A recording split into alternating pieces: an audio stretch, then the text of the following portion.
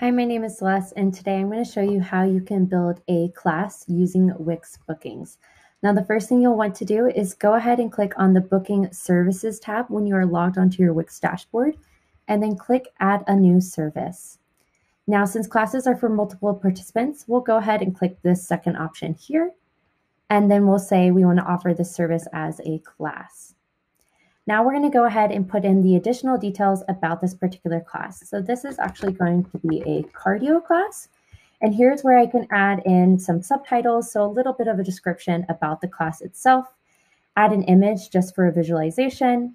Description media, this allows you to add in even more characters about this particular cardio class. Cover image is something that would appear on this booking page itself. And then service gallery is another visualization for your customers to see what does the class look like, or an example class, or what does the gym or studio look like. Service type, we already have class selected.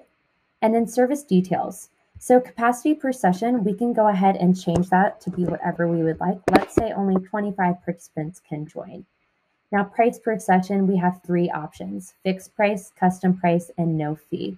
We'll go ahead and do a fixed price at $15.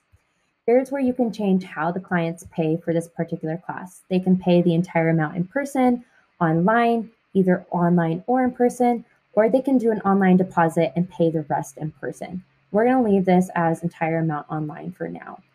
Location, this is based off of your business, but you can always change this later on to change the location of where you offer this class. Video conferencing is if you wanted to go ahead and connect it to Zoom and make this class virtual. Now, what I'll go ahead and do is I'm going to go ahead and add sessions. That way people can go ahead and book this cardio class. I'll click Add Sessions, Save, and Continue. Now, what will happen is there will be a pop-up that will allow me to basically set the schedule for this cardio class.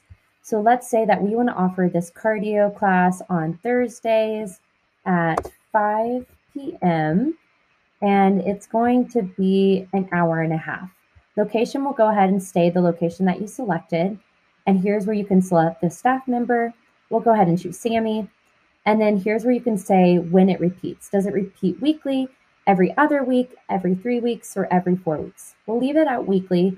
And we'll say we're going to start offering these classes on the 1st of July. If you have an end date in mind, you can go ahead and set that. Otherwise, you can leave it blank. Now, if I want to go ahead and add another session, let's say we offer it more than once a week, I'll go ahead and add another reoccurring session. So let's say we also offer this on Sunday at 5 a.m. And I can just click that and change it from PM to AM.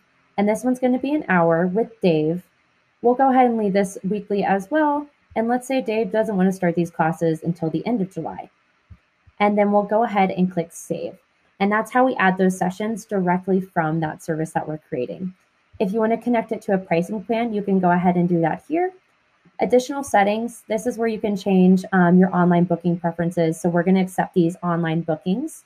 Payment preferences, we've already done that, but you can also change that here. Group booking preferences, this is essentially lets you say how many people can a person book for during one booking. Booking form, this is you could either do the default booking form or you can create a custom booking form. And then once you're going ahead and you're done, you can go ahead and click Save. And then I will show you another option or an example. So this is a cardio class that we have on a website. I'll go ahead and click on this image, or I'll click Book Now. And here's where I can see, the upcoming sessions for this cardio class. I'll click Book Now.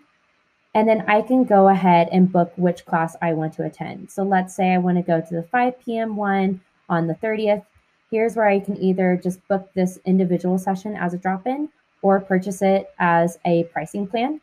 And then I'll click Next to finish that checkout flow.